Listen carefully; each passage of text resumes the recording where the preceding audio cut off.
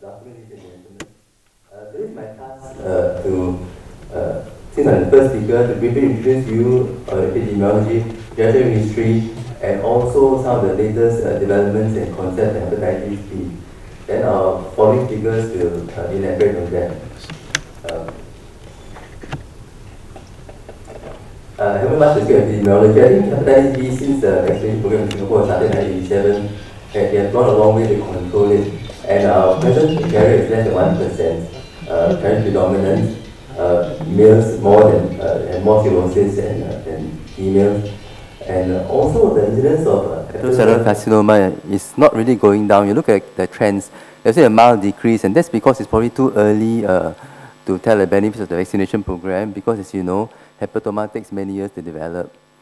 So, to my mind, hepatitis B is going to be a dying disease because of the vaccination program. We do get a few breakthroughs. I'm sure Richard will discuss vaccines and vaccine breakthroughs, and these are the patients we tend to see still. But we tend to see less and less of patients, and most of the patients we see now are the older age group. Now, I just want to go through a few of the new concepts of hepatitis, so to set things right.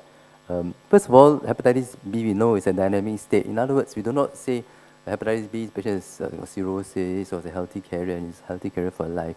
Things change a lot, and patient can swing to a normal person to one with bad hepatitis and cirrhosis.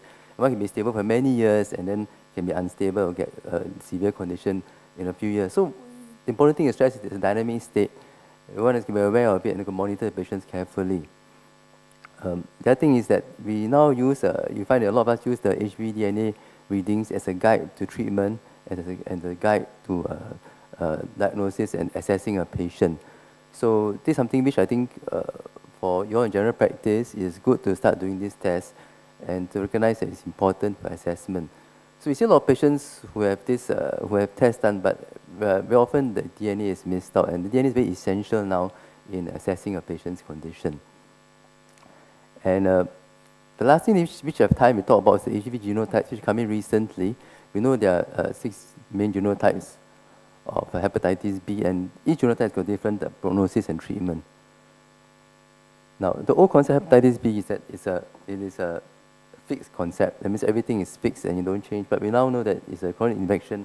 Every time we define hepatitis B as a chronic infection with or without liver disease or with activity. And we know the disease can fluctuate with time. Now, by definition, if you have a normal hepatitis B carrier and you call the patient a true carrier, then the patient should be E antigen negative, E antigen body positive, or normal liver function test, and a DNA level of less than 2,000, and the liver biopsy is done, there's minimal or no inflammation. So that's the strict criteria for a person who is the so-called hepatitis B carrier without liver disease.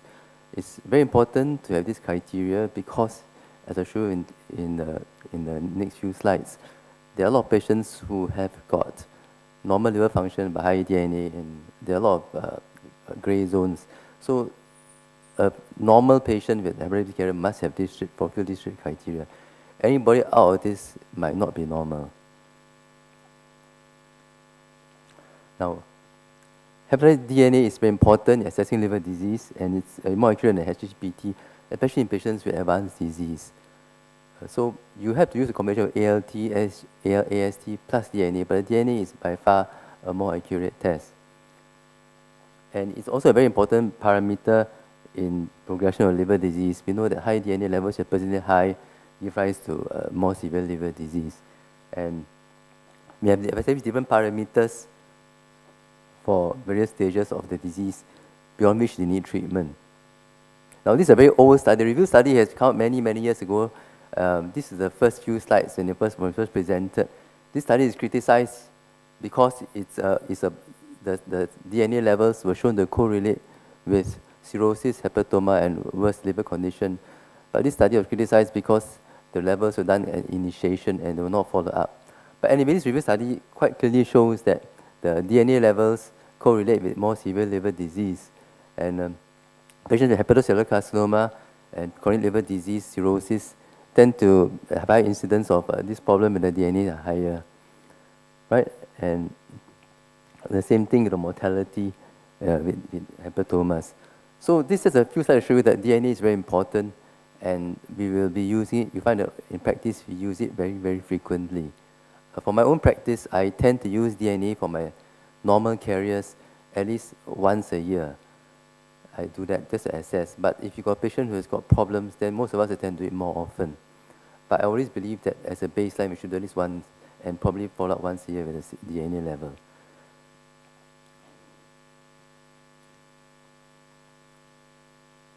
Now, like I say, we use the DNA now because there are various levels beyond which we consider treatment. If the patient is E antigen positive persistently, then we tend to consider treatment if the DNA levels are more than 20,000 international units. If it's antigen negative, we tend to consider treatment if it's more than 2,000 units. If the cirrhosis is compensated, we tend to consider treatment if the DNA is more than 2,000. Of course, if it's decompensated, we treat any level. These are just guidelines, but it just tells you that we use DNA as guidelines, but there are other factors we do look at before we consider treatment. Now, coming to the spectrum of disease, hepatitis B, this is an old slide. You realize that if you have got a perinatal infection, about 90-95% of patients eventually will develop chronicity. And with vaccination, the rate is cut down to about 10%. Now, if you develop hepatitis B at childhood, that means not perinatal, but in the first few years of life, then the chances of having chronic infection are much less. And you develop adulthood, the chance of having infection is actually less than 1%. It's not 5, now it's less than 1%. So the most important thing when you see a patient with a history of hepatitis B is try and get a history or family history of hepatitis B, try and find a source of it because the prognosis is so different. If you get hepatitis B when you're young and you're at birth, then the prognosis is very different from one who gets it after birth. That means even at a young age. Because the prognosis is better if you get it at an older age group. It's always bad if you get it at birth. So we always try to get history from the patient as to how they manage to get it. Is there family hepatitis B? Is there any risk factors somewhere else? And this also got to do with things with the cause of the disease. The cause of the disease is much worse if you're at birth and the treatment is different. Now, this for most of the other lectures, the rest of the lecture will be discussing patients who have got a perinatal infection, these patients at birth, because it's the most common cause of hepatitis B in Singapore. Classically, it's divided into 3 stages, so now we have almost 5 stages. The first few slides by this person, Chu et al., he followed a group of patients with hepatitis B, and they followed them all the way, and they found that they actually had three main phases. The first phase was from about 0 to 15 years of age. It's a phase whereby the patient has got immune tolerance to hepatitis B. That means these patients have got high DNA levels, normal liver function test, and actually a normal liver. These patients have got no immune reaction to hepatitis B, and these patients generally have got no problems, and they should not be treated. Then the second phase, the immune clearance phase, whereby the patients actually, the body recognizes hepatitis B as a foreign and tends to act against hepatitis B.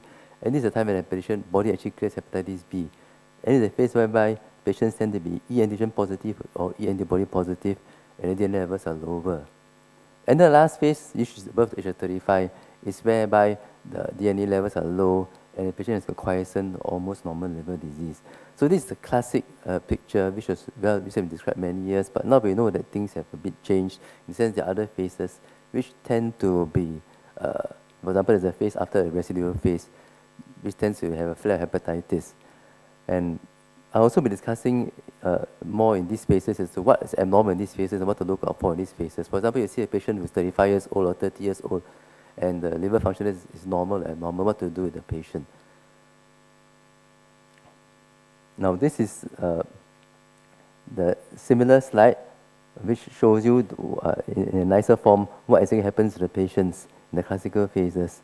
For the patient, the first initial phase is where the DNA is high. Then the second milestone is when the DNA turns to anti-HBE. The third milestone, the DNA is quiescent, right?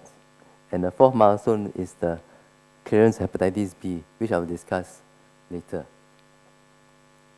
Now we know that, although it's not written in the guidelines, there are other phases, and I thought I would include them because everybody describes them now.